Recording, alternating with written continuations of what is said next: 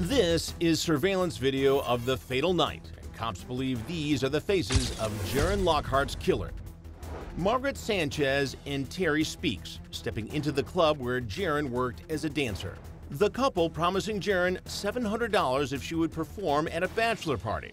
Friends now revealing they all actually knew each other and had worked together before, so Jaron had no clue she was in any kind of danger. He had actually, I think, would walk some of the girls to their car at night. Cops say Terry Speaks and Margaret Sanchez weren't really looking for a private party. They were hunting for a kill. And this is where Jaron Lockhart spent her final hours. Inside the couple's house, police tell our Melissa McCarty one pinned Jaron to the ground while the other stabbed her through the heart. It's so hard to understand why two human beings would kill someone just for the act of killing them. And police say after they killed this loving mother of a 3-year-old, they chopped her up into pieces. Neighbor John Slocum saw Speaks dragging the garbage bags out of the house before dawn. I don't know if there was a body in there or what, but he was straining putting them in there, put it that way. And they were hard for him to lift? Yeah. There was at least 3 or 4 big ones, and he was kind of straining with them, dragging them. Well, it's interesting that you mention this because there was not one shred of evidence found in the home. It was completely wiped clean. Yeah, you could smell the bleach from over there from to here. Even before that night, Slocum stayed as far away from his neighbors as possible. He gave off a lunatic vibe. I mean, that guy, I thought he was sick, you know, because how do you do jumping jacks in the middle of your yard in your underwear? And howling and screaming, you know, like, this guy's crazy. And my wife said, we gotta watch this knucklehead. I said, yeah. Later, pieces of Jaron's hacked body were thrown from a bridge and would wash up on a beach 60 miles away on the Mississippi Gulf Coast.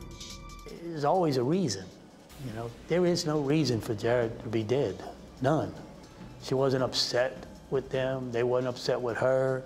It's hard to believe. They just killed her just to be killing her. They probably had, you know, some sort of arousal or some unbelievable satisfaction from doing this. At first, Commander Grannon threw out a wide net of theories, but none so chilling as this. Could the dark world of black magic play a part in the gory slaughter of Jaron Lockhart? The actual, whether they were involved in some satanic ritual or they were worshiping someone, we never could establish that. But we do know that there was some evidence at the home, like an altar. Police say the night of the murder, a celestial phenomenon happened, and Sheriff Grannon believes the killer couple may have been enticed by the occult to offer up a sacrifice, a human sacrifice. Jared was not targeted because she was Jared. She was just, they needed a victim. They needed a female victim.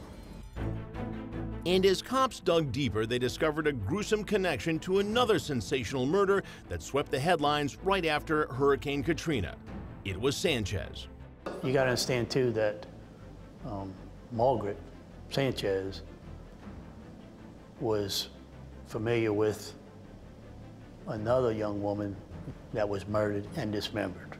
My name is Margaret Sanchez, and Addie and Zach were 2 of my very best friends.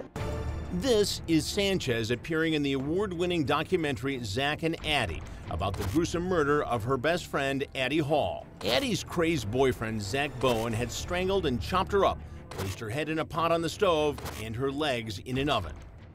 Makes me believe she had something to do with Addie Hall. The couple lived above a voodoo temple in the French Quarter.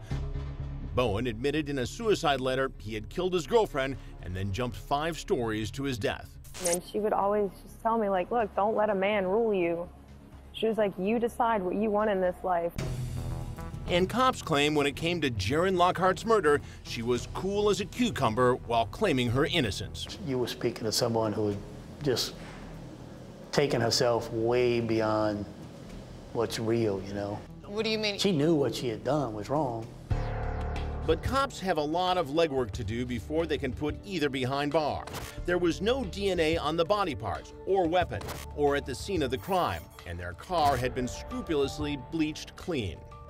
I mean, these people were, they weren't like they were insane or mentally disturbed of some sort. They just wanted the sheer pleasure of killing someone, you know, and they'd done everything they could to cover it so they could go on.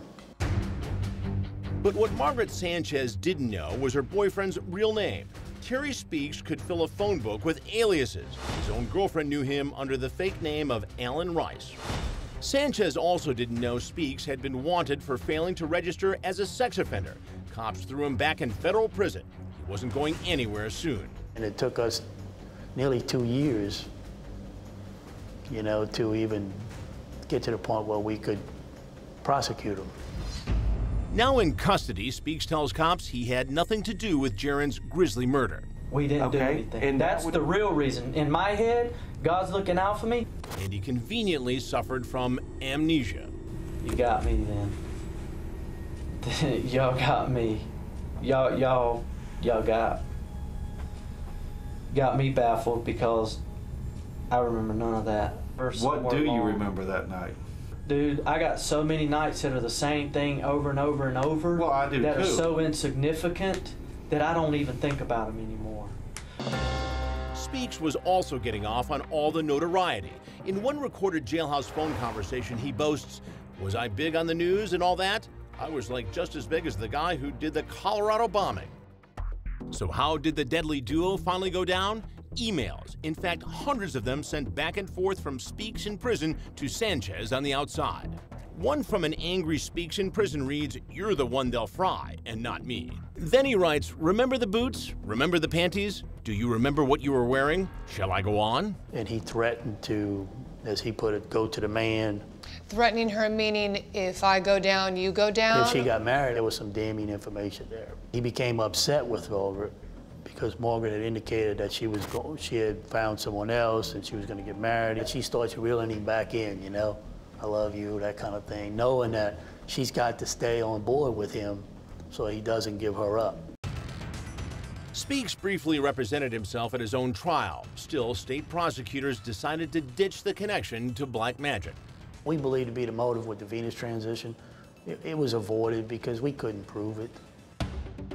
In the end, Terry Speaks is found guilty of second-degree murder and sentenced to 100 years in prison.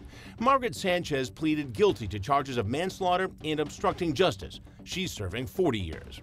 I fully believe that had we not been able to arrest them and put them in jail, that it would happen again. Justice? Maybe, but small consolation to a little girl who lost her mom at just 3 years old.